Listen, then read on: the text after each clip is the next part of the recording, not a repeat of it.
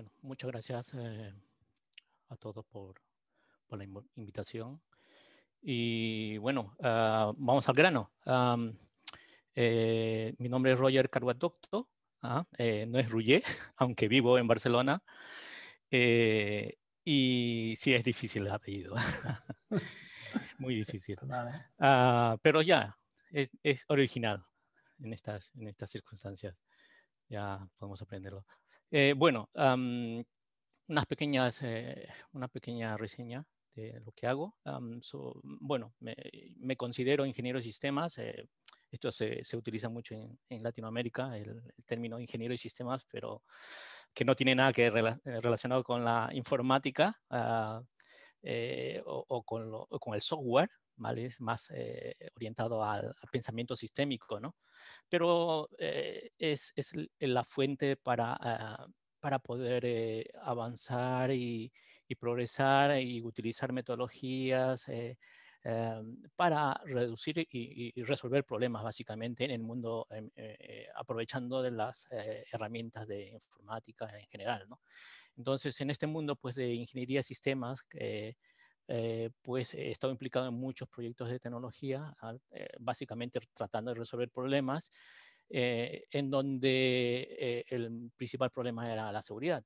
Más de 20 años trabajando en ello y a partir de ello pues empezó a trabajar en diferentes proyectos en España, el de digital, criptografía, Computer Emergency Response Teams en Barcelona y luego pues en los últimos 5 años pues orientándome a la parte de sistemas distribuidos, concretamente basados en cloud, Kubernetes, containers y ahora pues ayudando a las organizaciones de Inglaterra pues a implementar controles de seguridad en sus aplicaciones, infraestructura y datos.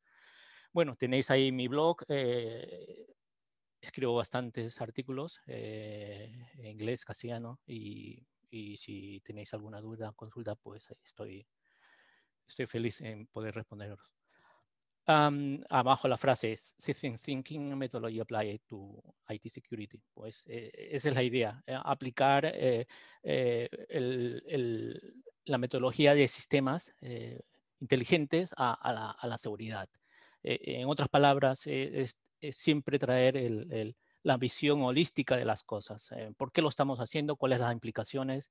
Porque un sistema es eso, la composición de muchos elementos y componentes que interactúan entre sí. Un software es un sistema, ¿vale? Entonces, cuando nosotros desarrollamos, implementamos un sistema, pues tenemos que pensar no solo en la parte más bonita de las cosas, implementar el software, definir o configurar el servidor, implementar APIs,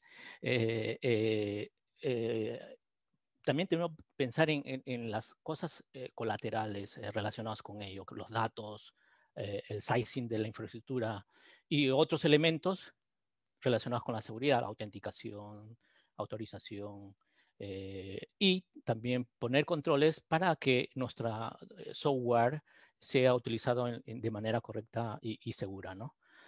¿Vale? Entonces, la charla de hoy básicamente es un gateway de capa 4 y capa 7 para proteger tus datos.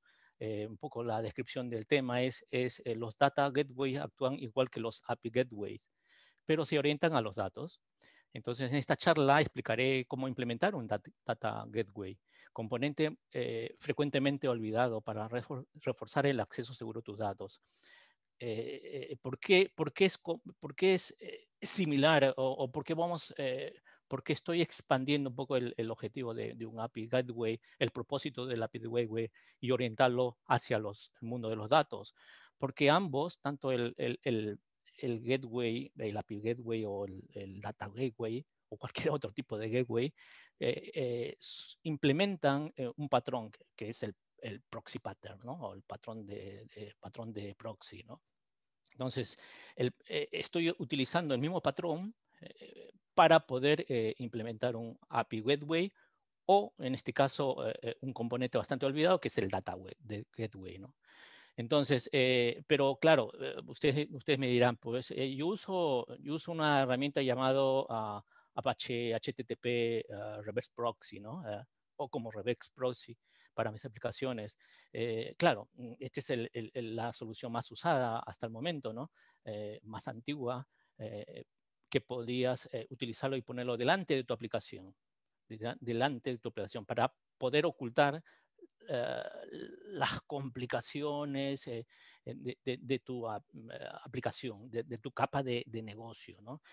Por ejemplo, un use case muy usado es el poder ocultar la IP, que no sea pública, sino sea una IP privada, o poder implementar mecanismos de caché o balanceo de carga en el Apache Web Proxy, ¿no?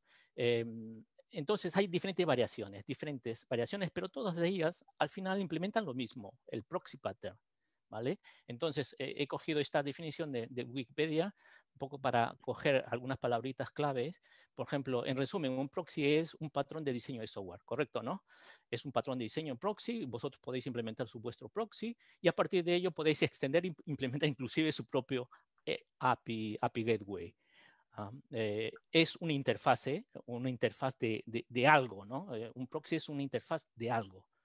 Por lo generalmente, en este caso, en el caso del Apache Web Proxy, pues es una aplicación que se pone delante de tu aplicación de negocio, ¿no? ¿De acuerdo?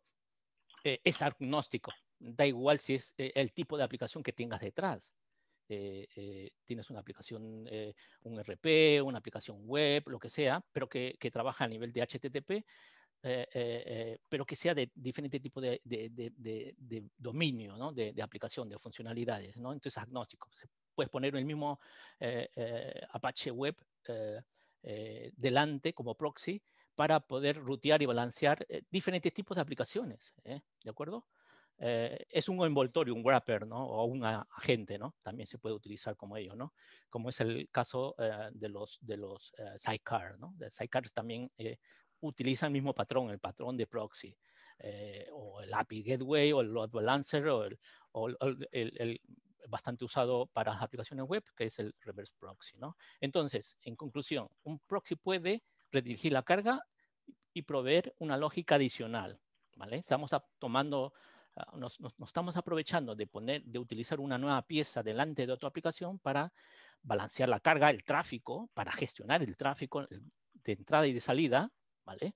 Eso quiere decir redirigir la carga, ¿vale? O load management o traffic management, y luego poder utilizar esa pieza adicional que he puesto allí para poder implementar o extender más lógica. Lógica no de negocio, sino lógica de gestión del tráfico, como caché, seguridad, ¿qué más? Balanceo, rate limiting, throttling, muchas cosas, ¿de acuerdo? Entonces, nos estamos valiendo del proxy pattern para implementar, o mejor dicho, muchas empresas se han valido del proxy pattern para implementar sus API Gateway, su sidecar, o load balancer o reverse proxy. O en este caso, para esta presentación, pues me estoy utilizando del mismo patrón para poder implementar un data gateway. ¿De acuerdo?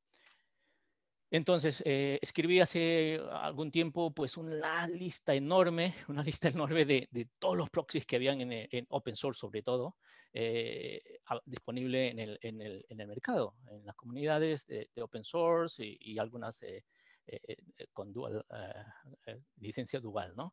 Está Nginx, HI Proxy, Kong, Sul, Type, Traffic, Linkerd, hay muchos, Envoy Proxy, ¿vale? Entonces, con esto, ¿qué quiero decir? Que un solo proxy con diferentes o mayor o menor implementaciones puedes alcanzar un producto, puedes implementar un producto, ¿no? ¿De acuerdo? Entonces, podéis consultar la lista. Abajo tenemos una lista bastante grande. Y solo resaltar que justo en estos días pasados estaba revisando y tratando de actualizar la lista. Ahora es un poco inmanejable porque hay tantos productos ahora, ¿de acuerdo? Pero me pareció bastante interesante resaltar esto, que descubrí un nuevo API Gateway llamado Kraken D, de un grupo de Barcelona, ¿no? Open source. está interesante, tiene buena performance, está muy comparado, lo comparan a nivel de performance con Traffic, pero la mala noticia es que todos estos apples que aparecen en esta lista, por lo general, el 99% de ellos solo manejan o pueden hacer proxy sobre servicios basados en el protocolo HTTP. ¿Vale? Como todos vosotros sabéis, el protocolo HTTP es dentro de la capa OSI, ¿de acuerdo? El stack OSI está en la capa de aplicaciones, que es en la capa 7, ¿no? Entonces, claro, y solo se centra en el protocolo HTTP, ¿vale? Entonces, yo para mi caso, para mi data gateway, claro, yo no voy a balancear proxies, mejor dicho, aplicaciones web o aplicaciones basadas en el protocolo HTTP. Tengo que balancear diferentes tipos de tráfico o protocolos, ¿no? Y probablemente a diferentes niveles o capas de la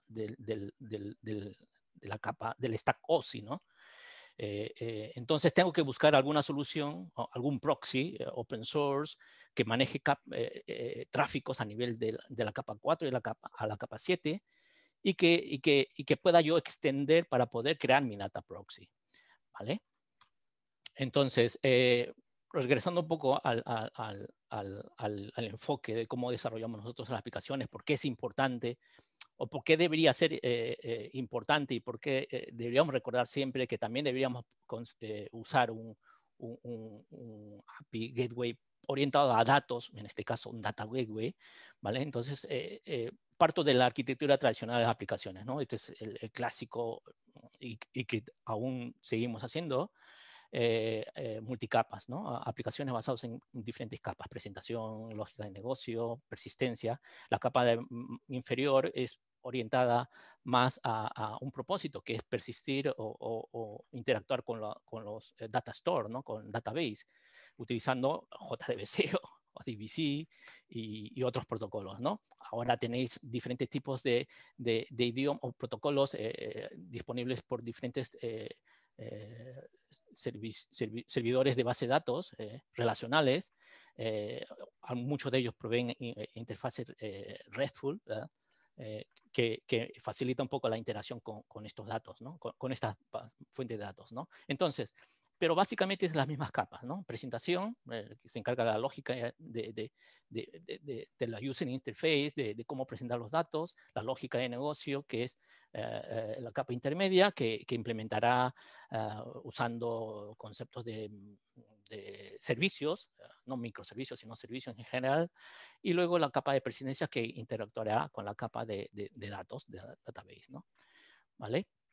¿Y cómo es la arquitectura distribuida? Porque es la aplicación, el tipo de aplicaciones que ahora todo el mundo estamos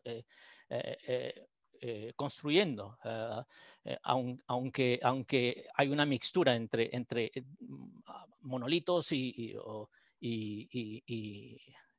aplicaciones distribuidas basadas en contenedores y todo ello, ¿no? Por la misma idiosincrasia también, ¿no? Porque ahora tenemos diferentes tipos de cloud provider que nos facilitan desplegar nuestros tipos de aplicaciones. Y claro, no existe un data center. Cogemos nuestra aplicación y la desplegamos en nuestro cloud provider. Y claro, tenemos que adaptar nuestra aplicación a ese cloud provider y distribuir diferentes lógicas de negocio por regiones, o por tipo de aplicaciones o tipo de clouds, ¿no? Unos requieren mayor memoria, mayor procesamiento, otros orientados a Big Data, que requieren mayor procesamiento de datos, o potencia de procesador, o memoria. Bueno, al fin y al cabo tengo que distribuir la aplicación. ¿De acuerdo? Tengo que distribuir la aplicación o romper la aplicación en diferentes componentes y poder construir una red de servicios que me permita coordinar todas esas aplicaciones y construir y desplegar efectivamente mi aplicación distribuida, ¿no? Y en este entorno, pues sigo teniendo las mismas capas de siempre, ¿no? No físicas, sino un poco más lógicas, que es el front-end, la capa de presentación, que también ahora tenemos la opción de poder hacer micro front-ends, ¿vale? Cogiendo el mismo concepto de microservices, pero orientado a la parte de presentación. Luego tenemos la lógica de negocio, en este caso implementada únicamente en microservicios, que a su vez acceden a los datos. ¿De acuerdo? Que a su vez acceden a los datos. ¿De qué forma? No lo sé. ¿Vale? Ahora vamos a considerar en la nueva slide los elementos que tengo que incorporar en esta arquitectura. Bueno, la parte de interacción entre el front-end, la parte de presentación entre el front-end y la parte de lógica de negocio y los microservicios, ¿vale? Como veis, es basado en HTTP, REST, o RESTful en este caso, o OpenAPI, ¿no? ¿Vale? Y requiere, y muchos de nosotros usamos, en este caso, para manejar ese tráfico, ¿vale? O establecer la comunicación entre frontend y la parte de backend o la parte de middleware que concentra la lógica de negocio, un API Gateway, ¿vale? Necesito hacer discovery de qué servicios he implementado, cómo tengo que balancear el tráfico, cómo puedo hacer network resilience, que es básicamente fault tolerance network para evitar disrupción del servicio. API governance para gobernar y gestionar el ciclo de vida de los APIs en esta capa y monitoring, básicamente.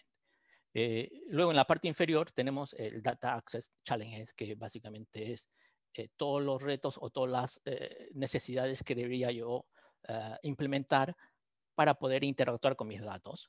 ¿De acuerdo? En este caso, si yo implemento diferentes microservicios, pues cada microservicio tendrá que implementar diferentes formas de acceso a la fuente de datos. Si es una base de datos de Microsoft, por ejemplo, pues, a lo mejor tengo que utilizar ODBC, ¿no? O si es una base de datos de tipo MySQL, pues puedo usar JDBC. Otros prefieren utilizar REST directamente para interactuar con su fuente de datos. Vale, entonces en este escenario, pues tendré que yo implementar implementar diferentes funcionalidades para que deberían estar encapsuladas dentro de mi Data Gateway. Data Federación, el que te permite pues, consolidar diferentes fuentes de datos de una manera homogénea y estandarizada. Replicación, evidentemente, tengo que gestionar la replicación de mis datos. Cuando uno ha configurado un clúster de Oracle, bien sabe que yo debo definir, por un lado, mientras tengo mis aplicaciones distribuidas basadas en microservicios, claro, mi base de datos es monolítica, ¿no? Entonces, no es congruente, ¿no? Entonces, ¿por qué implemento microservicios si mi base de datos es monolítica? Entonces, una capa de un data gateway podría facilitarte este tipo de problemas, ¿no? Storage Layer Abstraction, que te permite pues, hablar de diferentes idiomas. Conversar con una base de datos PostgreSQL es diferente a hablar con una Microsoft SQL Server, ¿no? Es totalmente diferente, ¿no? Aunque ambos soportan a SQL ANSI, ¿no? Entonces, deberíamos pensar en ello, ¿no? ¿Qué deberíamos poner aquí de tal forma de poder estandarizar el acceso a ese tipo de datos? ¿De acuerdo? Y evidentemente, seguridad, autenticación, todos los aspectos de autorización que sean basados en tablas, en columnas o en filas, ¿no? ¿Por qué no? Y otros detalles más que más adelante explicaré. Bueno, he ido a la página de Isabel, 42 Crunch, y he tomado una frase que me parece bastante interesante, que dice aquí, en castellano es lo más valioso de inteligencia valiosa no es inteligencia artificial, lo más importante o valuable no es inteligencia artificial, son tus developers, ¿no? Tenemos que dotarles de las herramientas para que ellos dirijan la fuerza o dirijan el esfuerzo para implementar seguridad. Entonces, son nuestros developers, los developers los que deberían nosotros tener conocimiento y adoptar las buenas prácticas, aprender a implementar seguridad, no solo en API, sino en todo componentes de mi aplicación distribuida, ¿no? ¿De acuerdo? Pensar que mi aplicación distribuida es esto, ¿no? O sea, no solo el front-end, no solo el microservicio o la capa de acceso de datos, ¿no? Es todo, ¿vale? Estamos hablando de aplicaciones distribuidas o monolitos, ¿no? Entonces, deberíamos dotarle de las herramientas, de todas las facilidades para que ellos implementen mecanismos de control y de seguridad, no solo en la etapa de desarrollo, de despliegue, sino a lo largo del ciclo de vida de la gestión de la implementación de software, ¿no? Aquí he añadido también otro grafiquito que detallé o publiqué hace unos días en mi blog, que de todas las herramientas y técnicas que se pueden adoptar para implementar software seguro. ¿De acuerdo? Muchos de ellos, evidentemente, no son herramientas, no solo productos o técnicas o framework, también son metodologías, ¿no? Threat modeling, misuse cases, abuse cases, SAS, DAS, y todas estas técnicas que de alguna forma o de cierta medida podemos utilizar para al menos reducir el attack surface, ¿no? La superficie de ataque de mi software, o reducir el riesgo, ¿no? De exponerme a problemas de seguridad, a incidentes de seguridad, ¿vale? Entonces, ahí está la frase famosa del hombre araña, que con un gran poder viene una gran responsabilidad, ¿no? Entonces, developer, aquí está, este es tu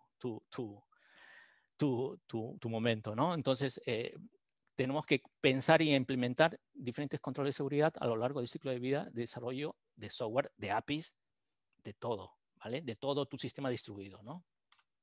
¿De acuerdo? Entonces, aquí también os dejo otra herramienta que es importante, que es el threat modeling, el modelamiento de datos, de amenazas, perdón, que básicamente es explorar una serie de escenarios e identificar gaps de seguridad para tu aplicación, ¿no? Porque es fácil implementar un API, ¿o no? Es muy fácil. Un API, al fin y al cabo, es una interfase, no es...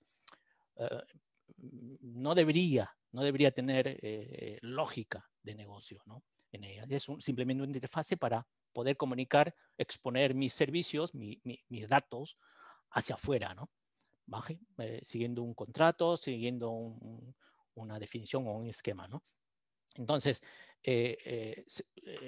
nosotros solemos utilizar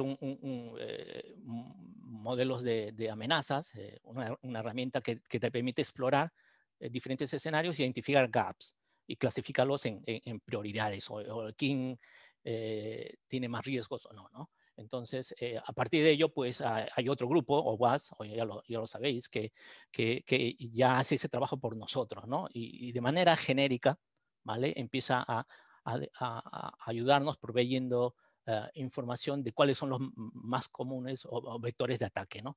Lo que pasa es que son 10 y los más comunes, pero hay muchos más, ¿de acuerdo? Antes de pasar a la siguiente slide, solo quería comentaros uno de los comentarios cuando lanzaron el juego o la presentación. Uno de los que asistía al evento preguntaba, ¿qué quiero aprender qué es lo que quería aprender en estas charlas? Era a hackear, ¿no? Decía uno. Y claro, y Marco decía, claro, es importante ponerse en ese lado, ¿no? No tiene un contexto negativo, sino aprender de los errores, ver qué es lo más comunes, los vectores de ataque más comunes, para poder aplicarlos a mi propio software, ¿no? ¿De acuerdo? Entonces, si estáis buscando por herramientas para aprender y descubrir cuáles son las vulnerabilidades más comunes y cómo se mitigan aquellas vulnerabilidades, pues en OWASP tenéis infinidad de recursos y además aplicaciones que simulan pues aplicaciones defectuosas o con bugs para poder identificarlos y poder resolverlos, ¿no? ¿De acuerdo? también tenéis otra plataforma, ¿no? Y creo que es bastante conocida por muchos de nosotros, que es Amazon, ¿no? Amazon Web Services provee alrededor de más de 200 servicios, creo, 200 servicios y resources, y la forma de desplegar infraestructuras o crear servicios encima de esa infraestructura de Amazon es a través de un API. ¿Vale? Entonces, si tú tienes una herramienta o si controlas o dominas que Postman, Curl, tú puedes ya inmediatamente interactuar con la infraestructura. Y, imagínate, si tienen 200, más de 200 servicios, ¿cuántos endpoints tendrá o APIs, services, tendrá esa plataforma? Miles, miles. Entonces, pues es también una fuente, una buena fuente, un recurso importante que podemos utilizar para aprender y trabajar con APIs. Pues entonces vamos a comparar un poco qué cosa necesitamos aquí para implementar un data gateway. Pues mientras que un API gateway comunica tanto el frontend como la parte de microservicios, ¿vale? Implementa abstracción para poder acceder a los microservicios, ¿vale? Porque muchos developers pueden implementar microservicios de diferentes formas y utilizando diferentes tipos de herramientas. Te permite diseñar y gobernar, implementar rápidamente usando el approach de API First Development, o sea que rápidamente tú definiendo la interfaz puedes crear un cliente que consuma ese API sin necesidad de implementar realmente el servicio o basándote en un mock API o un mock services, puedes implementar rápidamente ello, ¿vale? Que también te facilita un API Gateway el balanceo network resilient y te permite también pues implementar autenticación y autorización sobre ese tráfico, en este caso tráfico RESTful, ¿no? Sobre HTTP. Mientras por otro lado, para acceder a la fuente de datos, en este caso basados en SQL de tipo relacionales o no SQL, o inclusive una fuente de datos basados en APIs, ¿vale? Que hay muchas ahora, ¿no? Pues necesitaré un data gateway que me permitirá pues hacer lo mismo que hacía el API Gateway, pero más orientado al protocolo, al lenguaje que habla la fuente de datos. Mucho de ellos no es HTTP, ¿vale? Mucho de ellos no es HTTP porque hay bases de datos basados en REST, ¿vale? Pero otros, la gran mayoría, no. ¿De acuerdo? Entonces, ¿cómo yo implemento los mismos funcionalidades que un API Gateway ofrece a nivel de datos? Pues para eso tengo que primero definir cuáles son los use cases o los requerimientos de un data gateway. Aparte de abstracción, aparte de federación, de poder integrar diferentes fuentes de datos heterogéneos de una manera homogénea, implementar el API First, pero orientado a datos que sería esquema First, ¿no? Esquema First, ¿vale? Caché y una interfase estándar query, poder definir mis consultas usando SQL ANSI, por ejemplo, o republicar o reofrecer una nueva interfase basado en REST a partir de mi base de datos relacionales, ¿no? Y toda la parte de seguridad, que hay mucho que se puede implementar, que es implementar funcionalidades de filtro, airbag basado en columnas y en filas, cerrar puertos. Yo no sé en qué puerto funciona el MySQL, entonces yo debería implementar un firewall a ese nivel, ¿no? Ya, me sirve un firewall, el checkpoint, ya me sirve para eso, ¿no? Pero bueno, ese es el primer punto, pero también quiero proteger y hacer inspección de contenidos. Quiero aplicar whitelisting o blacklisting. Quiero implementar autenticación. Yo quiero que solo microservicios autorizados puedan consultar a mi base de datos MySQL, ¿vale? o cómo gestiono las contraseñas, ¿no? Yo no quiero ver mis contraseñas en el microservicio. No quiero que formen parte de la configuración. ¿Cómo implemento passwordless usando data gateways? ¿Vale? Sensitive Data Protection, ¿no? como lo hace Macy, ¿no? AWS Macy es un servicio que te permite, bajo inteligencia artificial, identificar qué tipo de tráfico se está filtrando a través de Data Gateway. Si es datos de tipo personal, si no es datos de tipo personal, para fines de auditoría. ¿Qué pasa si yo quiero almacenar número de tarjeta de crédito en mi base de datos? ¿Vale? Y el microservicio, pues, no lo puede implementar. Pues lo puedo hacer yo a nivel de Data Gateway, ¿vale? Él automáticamente puede tokenizar esas credenciales, el número de tarjeta de crédito y almacenarlo en la base de datos, ¿vale? Con eso estoy implementando tokenization y estoy implementando encryption in transit y encryption at rest, tanto en la base de datos, ¿no? Entonces, todos esos elementos que mi microservicio no está preparado, lo puedo implementar a nivel de Data Gateway, ¿de acuerdo? ¿Vale? Entonces, evidentemente, tiene que ser DevOps friendly, DevSecOps friendly. ¿Eso qué significa? Que pueda ser fácil de integrar a lo largo del ciclo de vida de desarrollo de APIs o de aplicaciones, ¿no? O mejor dicho, en otras palabras, que sea fácil de integrar en mi CI/CD pipeline, ¿no? Mi Continuous Integration Deployment Pipelines. Vale, ¿qué podemos hacer con Data Gateway? Pues abstracción, ¿ya? API Gateway oculta implementación de los endpoints, mientras que el Data Gateway implementa la abstracción hacia los datos, su estructura física, y además te permite pues alterar, migrar, retirar y sin afectar los que consumen datos. Seguridad, evidentemente, ¿vale? Aplicar diferentes tipos de requerimientos de seguridad, encryption, en tránsito, filtering, whitelisting, tokenization, ¿vale?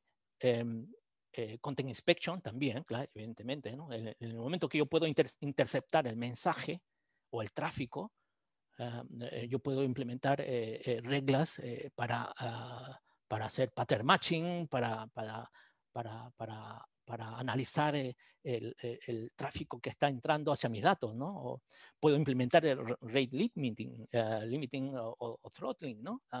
Basado en las fuentes, en las IPs o en el microservicio, en el identificador del microservicio que me está haciendo la petición hacia la base de datos. Escalabilidad, ¿no? Que te permita pues escalar vertical y horizontalmente, ¿no? Federación, que eso es una funcionalidad muy importante porque en estos momentos, si estamos trabajando en aplicaciones distribuidas, pues tenemos diferentes tipos de datos, diferentes tipos de fuentes de datos. Tanto MySQL, tenemos bases de datos hechos en CVS, tengo datos en Excel, tengo datos tabulados, en ficheros de texto, ¿vale? Tengo también tengo una base de datos que he construido haciendo web scraping y lo tengo ahí. Entonces, son diferentes tipos de datos, de contenedores de datos, ¿vale? Y quiero crear una interfase universal para acceder a todos ellos. Vale, pues eso se puede lograr si aquí Gateway implementa un estándar llamado SQL barra o slash MET, ¿no? Ya lo explicaré más adelante, ¿no? Y Schema First, ¿qué quiere decir? Que yo puedo, una vez integrado y consolidado todos esos diferentes tipos o heterogéneos datos en un solo punto, yo puedo crear una nueva vista de esa información, ¿vale? Y le puedo asignar un esquema a esa nueva vista. Entonces, mi microservicio puede consultar o puede implementarse de acuerdo a ese esquema, ¿vale? De igual forma que un API, ¿no? Un API, un RESTful API, ¿no? Se puede hacer de manera fácil. O sea, no necesito, mi aplicación, o el microservicio no necesita acceder al dato real. Basta que tú le proporciones un esquema de cómo es tu estructura de datos y ellos lo implementan, ¿vale? Entonces, la arquitectura sería algo así sencillo, diferentes tipos de fuentes de datos, datos heterogéneos. Roger, perdóname, Perdón, pero sí, se nos está acabando el tiempo. vale. Pues ¿Vale? sí, ya me queda solo un minuto. Sí. No, no, sí. Sí, sí. Vale, pues, Vale. pues esta es la arquitectura. Tiene que implementar L4 y L7 proxy. Puede estar basado en SB o en un mediador que todos ellos implementan el mismo patrón. Que entre los requerimientos también implementar SQL Met, que es para la federación de datos, que sea ligero, buena performance y open source y seguro, ¿no? Aquí hay una serie de servicios, de productos, todos ellos no implementan al 100% todas estas funcionalidades y sobre todo la parte de seguridad no la implementan muy poca seguridad, pero se pueden reutilizar para implementar tu solución el día de mañana, ¿no? Una de ellas es Tate, Apache Drill, por ejemplo, PrestoDB o PrestoSQL, o si tú tienes presupuesto, pues puedes contar y si tienes tus datos en la nube, pues puedes usar servicios como de Amazon, o muchos servicios de Amazon en este caso, ¿no? Porque cada uno de ellos hace cosas diferentes. Pero si quieres explorar un poco las funcionalidades, pues yo te animo a que pruebes uno de ellos. El Tate, Apache Drill son las soluciones más usadas y listas para ello, ¿no? Y PrestoDB y PrestoSQL también, pero más orientados a federación de datos. Yo he empezado hace poco una prueba de concepto. He cogido Envoy Proxy. He aprovechado la capacidad que tiene de crear filtros en Envoy Proxy, pero ha sido un poco complicado porque los tienes que desarrollar en C. Y a estas alturas, a aprender C, o mejor dicho, recordarte C, que aprendiste en la universidad, pues no te ayuda mucho, ¿no? Entonces, gracias a WebAssembly, te permite inyectar o implementar o extender